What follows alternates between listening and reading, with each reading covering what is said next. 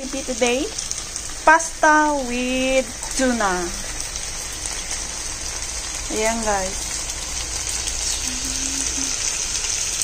Yes, see?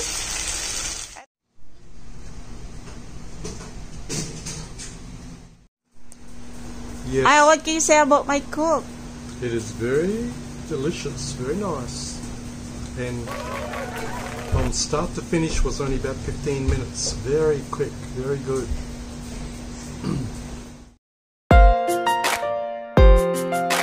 Hello guys, welcome to my channel. So today's video is I'm gonna cook pasta. So I will use century tuna, this one, flakes in vegetable oil, and then tomato, 2 tomato, and then onion, baby beans, and pasta. So let's start guys. Now I'm boiling water so we can put on the pasta, and I add salt. Now I put in the pasta. See? Go, it's done. I cut them into cubes. Same, the onion, the beans, and then this one, there's a water, the tuna, there's a water and you need to drain it. I removed already, but still have a little bit. See, as you can see. So, let's fry.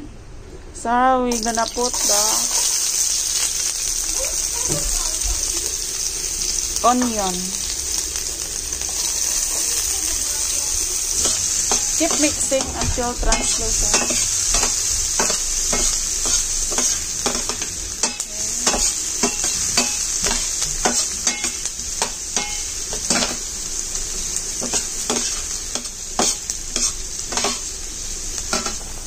And my pasta is still boiling. It's not cooked yet. There. It's not cooked yet. So we just wait until cooked. Now as you can see, it's cooked already, the onion, a little bit more. And now I add the tuna. This tuna, I'll add tuna. Then guys, then let's mix.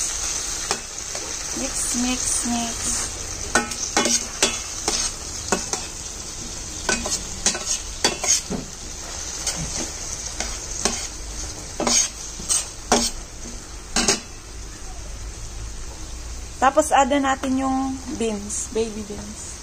Last yung ano bang tawag nito? Tomato, last natin ilagay.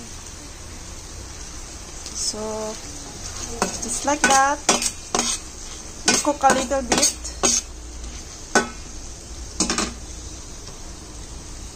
Then I'm going to add pepper. So, pepper. Yes, pepper. Put more. A lot. I put too much. Ayan. Halo. Mix and mix.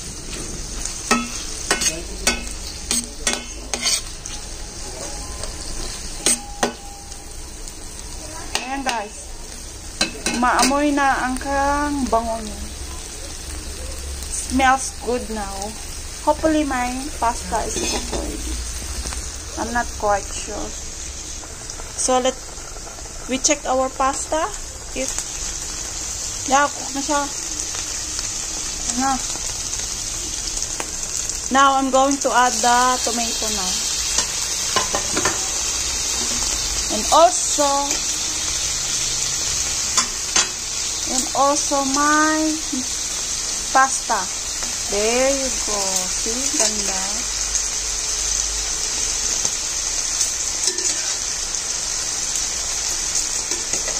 Any vegetable guys you can mix. But I normally use is just baby beans, tomato, onion. That's it.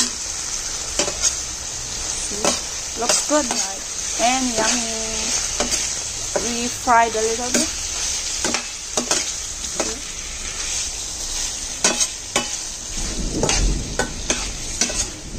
There's a thunder, guys. So there you go.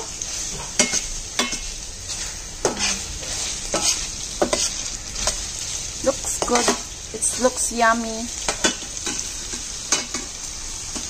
Yeah. My God, I like it. So we keep mixing. There. Yeah. Just keep mixing. That's it. Oh. And guys, hope you like it. My recipe today. Pasta with tuna. Ayan guys. Yes, see? I turned off the fire already.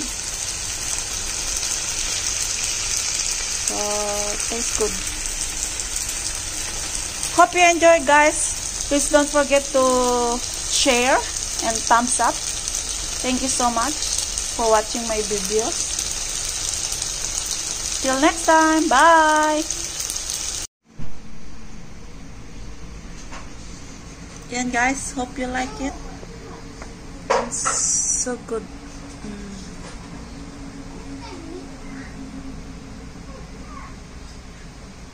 Yum yum. And then, so good.